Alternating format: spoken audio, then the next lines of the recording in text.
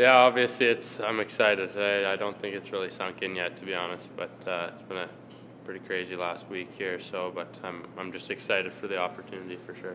Yeah, it's awesome. It's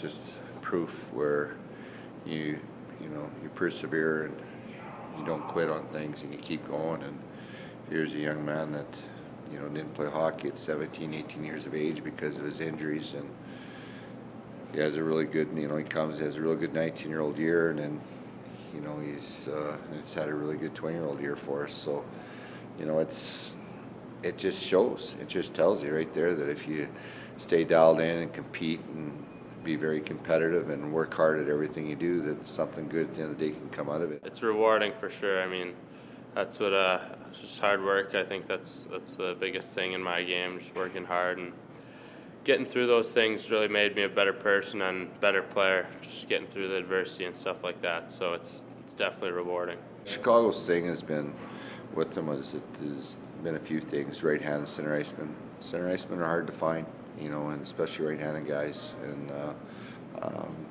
that too is he's really good in face-offs, and he's very competitive, and he's really good in his own zone, right? And it's hard to find in today's game. It's never done until you're actually out of the league, I guess. And even after that, guys go on to CIS and are signing pro deals out of there too. But I think just always believing and always trying to find a way and working hard is a big thing for that.